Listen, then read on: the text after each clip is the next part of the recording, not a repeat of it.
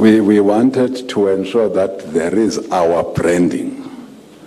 Now we want to see this branding so that when we take the questions, when the ministers respond to the questions, everybody must say that it's us who are responding to the questions who are part of the government of this country.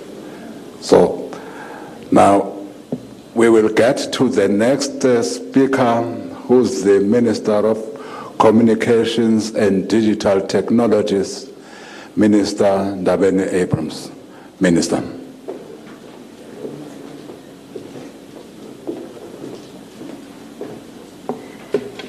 Thank you, Director of the Program, Minister Mthembu. My dear colleagues and comrades, the ministers on the other side, members of the media, fellow communicators, and to all those that are watching us today.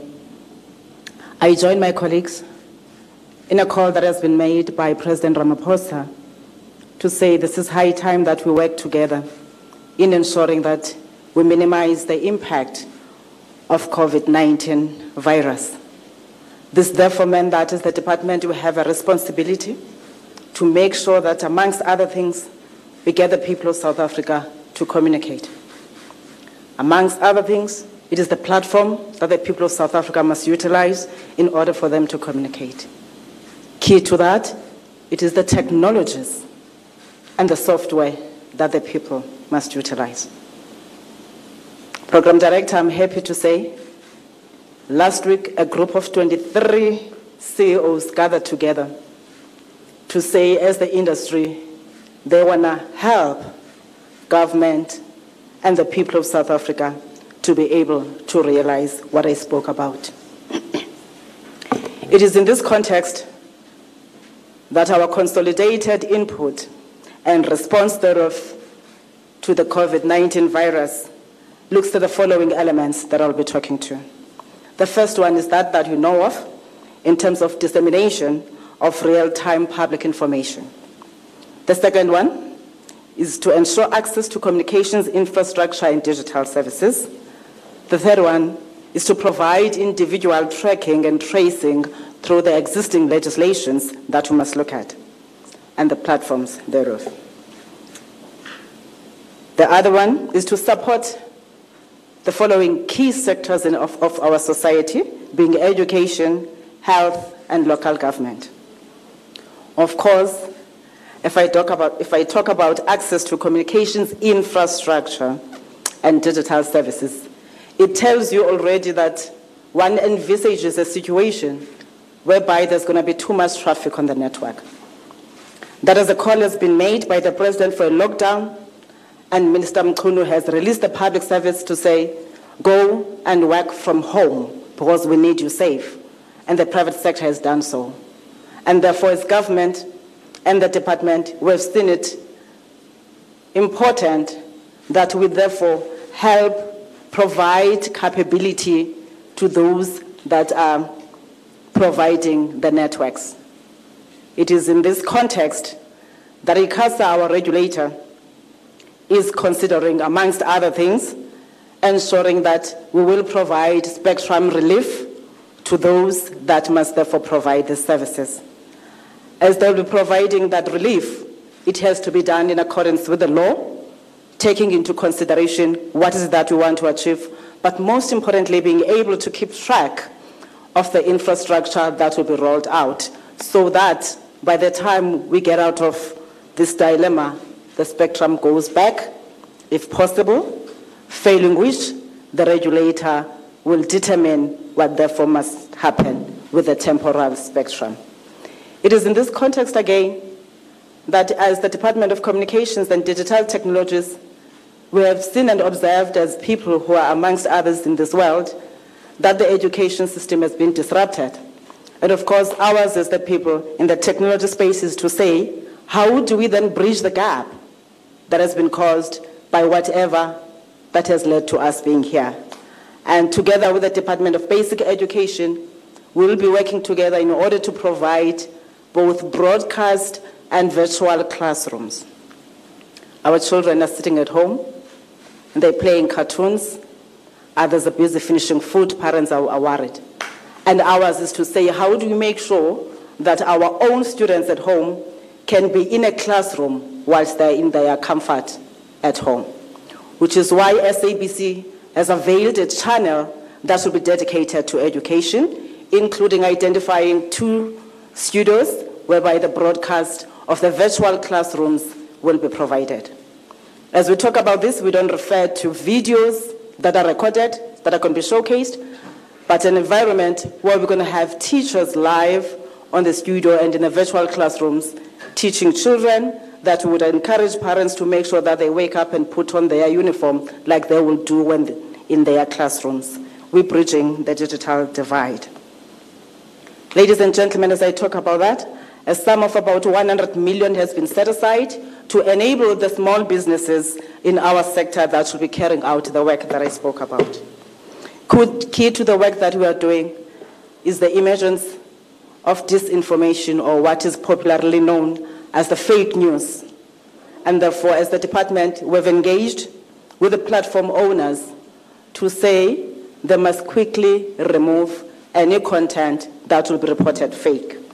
We are happy to say the response has been positive, and the platform owners have signed an agreement with the department.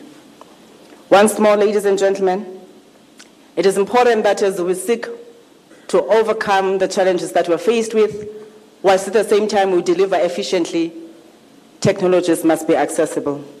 This therefore tells that our industry players may be looking for new equipment, and we therefore call upon our authority to make sure that there's type approval of network equipment and handset devices based on the applicants meeting predetermined criteria. Because we would not have a time whereby we're going to take 90 days to approve the equipment whilst you are saying people must get the services. But it's important that the authority follows all the processes within the short time without fail.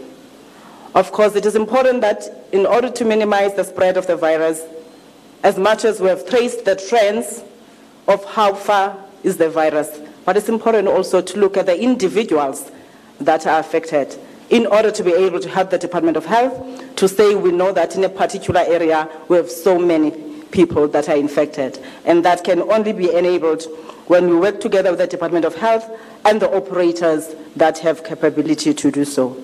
The industry collectively has agreed to provide data analytics services in order to help government achieve this that we're talking about. It is important again that through our licensees on the audiovisual services, that they must all make sure that they broadcast messages that talk to the health education of COVID-19 pandemic.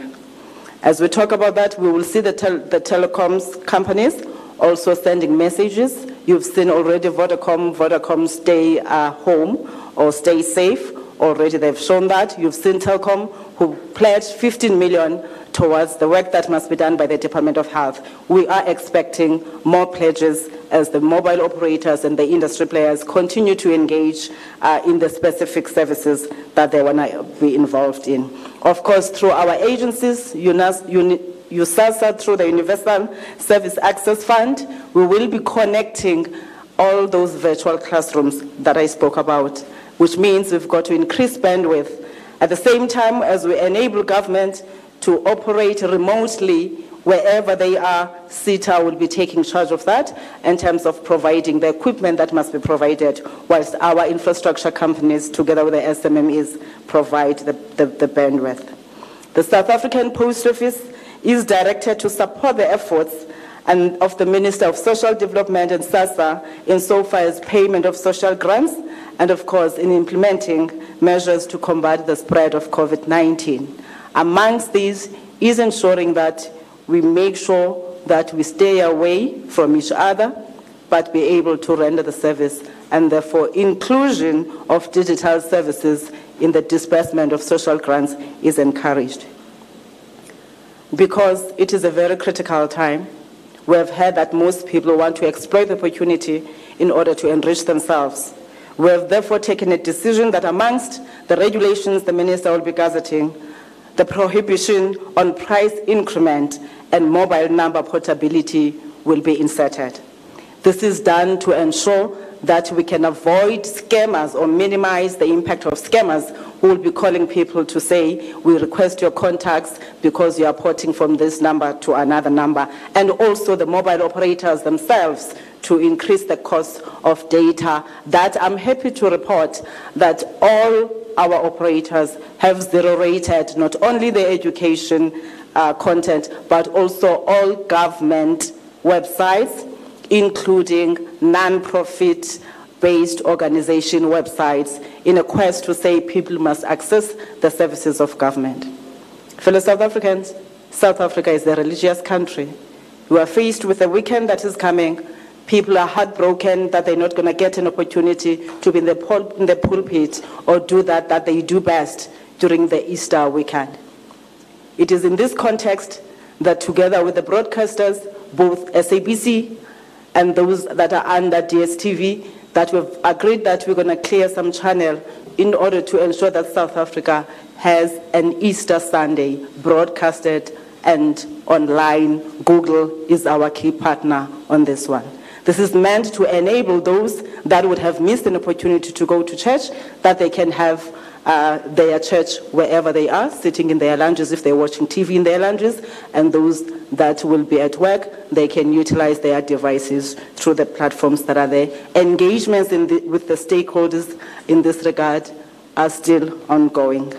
Ladies and gentlemen, I want to thank you, but most importantly, I want to say we've called for these services that are being offered here by these gentlemen and the lady in front of me, the broadcasters that are here, our people in the print media space, to say these are essential services.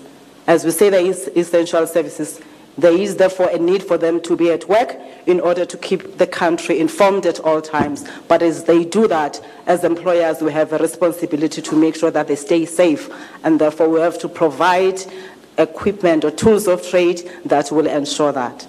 Of course, there are non-core staff that we don't expect to be at work, but those that are expected to go to work will have to continue with their services in order to keep the nation informed and educated at all times. Throughout the 18 radio stations of SABC and other channels, we'll be sharing information in relation to what is it that we can do as the people of this country in order to minimize the impact of the spread of the virus. I thank you.